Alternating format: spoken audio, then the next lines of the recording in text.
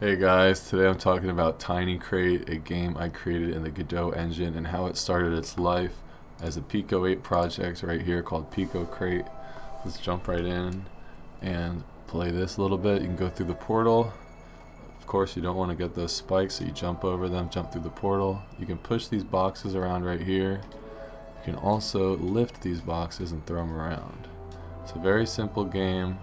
Pausing this game for a second and bringing up the PICO-8 browser. I have Celeste open right here, and Celeste is a big inspiration for Tiny Crate to begin with, especially on the programming side.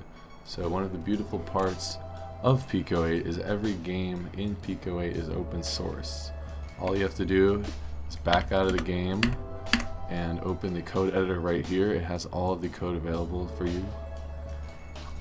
Of course, this is a very small window and it's hard to read all this, so I'm going to open it up in VS Code full screen right here.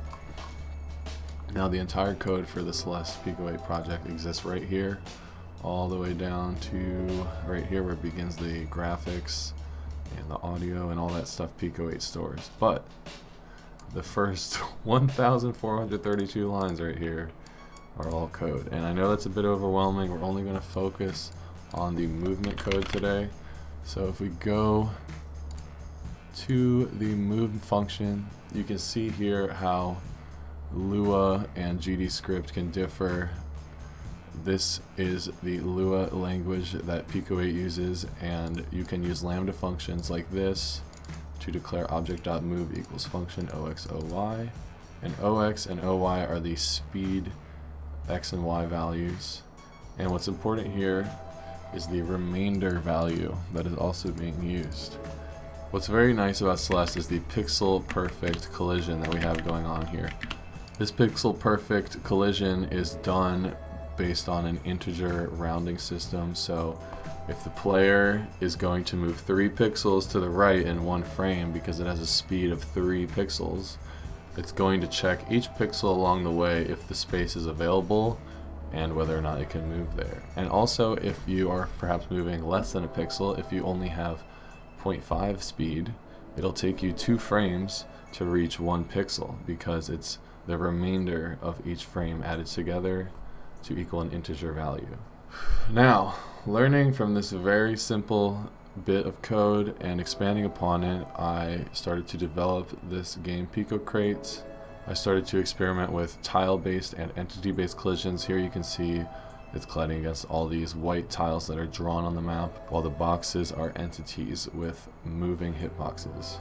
Now this is where I really start to add more art to the game, and a little shout out to Kenny NL for helping me develop the art style at the early stages of this game. Now this is my first experiment branching out from PICO-8 with this project. Here I am working in mono game using a vector art style and trying to see how the game works with more smooth and rounded corners and granular movement. Here is a little test I did in Unity, and I managed to recreate the collision and physics system where you can push boxes over the edge here and it's going to lift one up, throw it over. The basic systems are re-implemented. And here you can see the Godot engine port being fleshed out. I started to change the art style a little bit and simplify the palette. I wanted the levels to be more readable as the player. I wanted to express what's important, the box and the portal. I want the background to be very subtle and decorative, and I want all the moving pieces to contrast brightly and be visible at all times. Alright, so here I have the Godot engine project open for Tiny Crate. It is available on GitHub. Go check out the description for a link to that. And we can look at our player script here. We see that the player extends the actor class. And if we look at the actor class, we can see a familiar move function, similar to what we were looking at in Celeste. Using the remainder, using rounding, and using the product of those two numbers. Right here it's a very similar formula going on. And of course move Y and move X, 2 different functions here. If we look at one of those, we can see that it's crawling pixels, so it's going 4i in range of how the distance you're going to move. So 4i in 3, for example, it's going to check, is the first pixel available? Yes it is, I'll move there. Is the second pixel available? Yes it is, I'll move there. If the third pixel is not available and it is in fact occupied by a solid entity or tile, then this whole situation happens where it gives it back collision data, whether it hits the floor, this and that. It'll stop the movement and stop all acceleration right there. Now this is just the actor class. Of course we have the player, which inherits from this.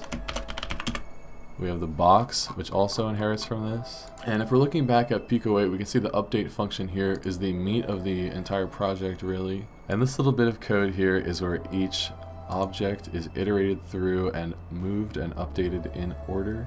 Something we don't have to do in Godot engine thanks to the physics process function, which is present on any node. And looking at the actor class, we can see the move function and the movement code happens in this physics process frame. And the player has their own physics process function with all the gameplay logic going on. And once this function has been called, the parent function is called after that. So the logic for each actor is done, and then the movement for each actor is done. And the beauty of Godot engine is I can make the game widescreen, I can use any audio files I like with any fidelity, allowing me to make my own sound effects and audio outside of the game engine to help express the gameplay a bit more. Now you can play this game on my itch.io page for free right now. Like right here, jump through that portal. You can also go ahead and view the code on GitHub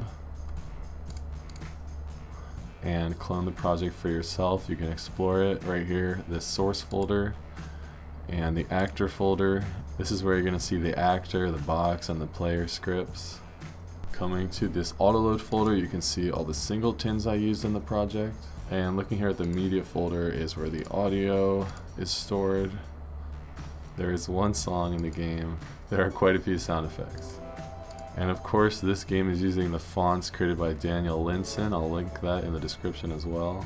And that's Tiny Crate, my PICO-8 game turned into a Godot engine game that is now open source, available on GitHub. Go check that out, go play the game online. Feel free to iterate on the game, modify it any way you like, create your own levels, and feel free to share anything you've made with me on Twitter @HarmonyHoney. Thanks for watching, guys. I'll catch y'all in the next video. Take care.